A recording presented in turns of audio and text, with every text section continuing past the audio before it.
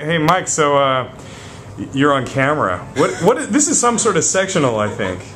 This is a sectional. Very nice, yes. guys. So what are you working on? Well, we're doing up jump spring, and I'm actually challenging these guys to figure out the guide tones on their own. We've been working through that, and they're doing a pretty good job. So they're starting on the third, and then John is improvising over the chord changes. This is brand new today. Okay. So, yeah. Doing a little arrangement as well. Yeah, but really focusing on the guide tones and trying to get inside the harmony without the rhythm section, which is definitely... Michael, how are you doing with the guide tones right now? Okay, got better as it went along. Charlie, how are you doing with your guide tone lines? I like it. Yeah. I don't find it that hard. It just takes a while. I see you get the rocker today. You're like in the... Isn't that weird? They have that chair in here? Sort of a lazy rocker. The second time A. So we'll take the second ending and head to the bridge. Yeah. Okay, do we have the bridge mapped out yet, guys?